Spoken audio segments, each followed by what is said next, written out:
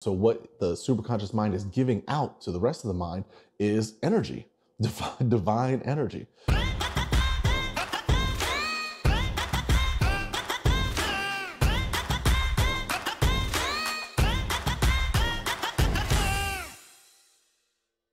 Greetings, greetings. Welcome to another episode of the Weekly Awakening. My name is Taraku Day with Awaken Within, and today we're going to go deeper into parents and what your parents represent in a dream.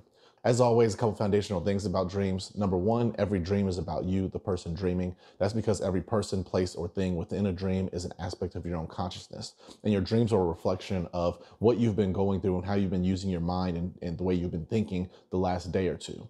So people in dreams will represent different characteristics of our own personality, the different ways of being that we are all capable of, different aspects of our own consciousness. So friendly or compassionate. In the video about people, I get a little more in depth with it, but there are specific people that have certain delineations within what they represent within your dreams, such as parents. And so that's what we'll go a little bit more into today. Just real quick, people in general, you want to look at what is the main quality you see in that person. Are they compassionate? Are they vengeful? Are they hurtful? Are they loving? Are they caring? Are they giving? Are they greedy? Whatever main characteristic you see within them, that is why they are in your dream, because your subconscious mind is using them to help show you that quality within yourself. Because we're all capable of being spiteful. We're all capable of being loving and caring. We're all capable of being friendly. We're all capable of being introverted. We're all capable of being extroverted, et cetera, et cetera. So you have these different ways of being within you. And so people will represent that. Now, your parent is your first teacher, your first authority figure within your life.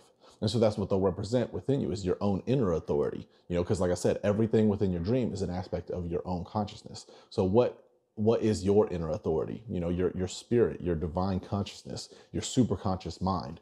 That is your authority. And that, that's what you listen to and get direction and receive guidance from within yourself, that part of your consciousness. And to have the whole of parents, there's two halves, the mother, the father, the feminine, the masculine, the receptive, the aggressive. And there's also these two qualities of the superconscious mind. There's an aggressive and a receptive. And the father will represent the aggressive quality of the superconscious mind, and the mother will represent the receptive quality of the superconscious mind. Now, the receptive quality of the superconscious mind, what it receives is your attention. And when you give your attention to the superconscious mind, the superconscious mind, the receptive quality is to hold the blueprint that you've created for your existence. A lot of people argue about whether there's free will or whether things are destined to happen. But I understand that there is a mix of both.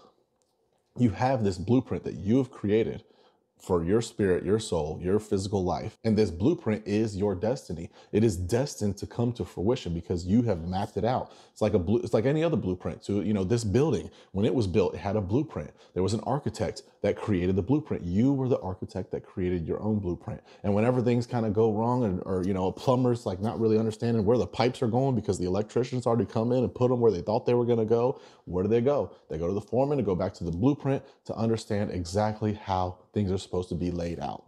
And so the same is true with your superconscious mind. Anytime you give your attention to it, to access and seek the guidance of this blueprint of what's destined to occur within you, you still have the freedom of free will to choose whether you're going to fulfill that right now or not.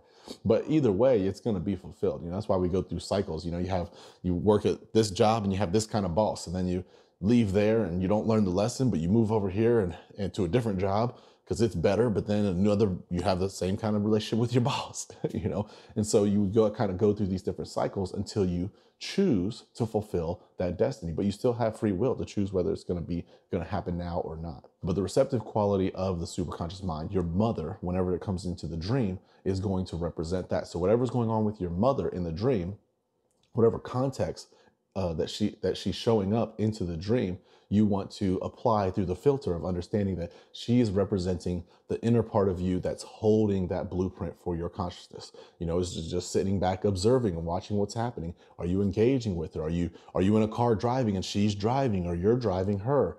What's kind of going on? Just the presence alone will help give a little insight to the fact that you are fulfilling that blueprint to whatever degree. Now, the father is going to represent the aggressive. Aggressive is giving.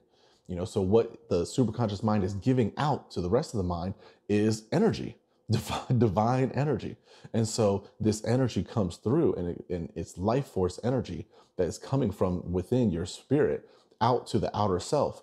And so that happens whenever you are in alignment with that blueprint. That's why you have that thrilling feeling, for when you have a new idea of something that just resonates throughout your whole being. That energy that you just felt invigorated with and zapped with is that superconscious life force energy that the aggressive quality of the superconscious mind is feeding out to you to help you to, spark, this is exactly in alignment with what I need to be doing and who I need to become. And it also is providing you with the energy to be able to then do what you need to do, the activities that you need to do in order to fulfill that. And so whenever the father is showing up in a dream, what's the context of how he's showing up into the dream?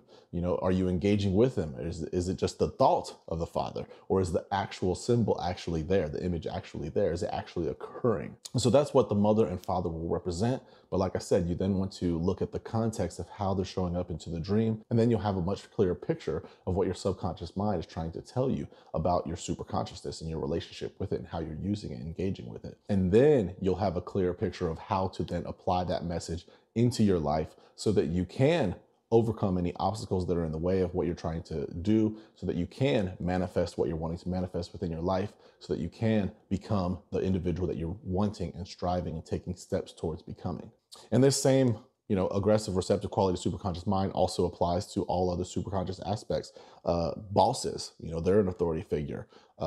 Preachers of any kind, they're an authority figure. Is it a male or a female?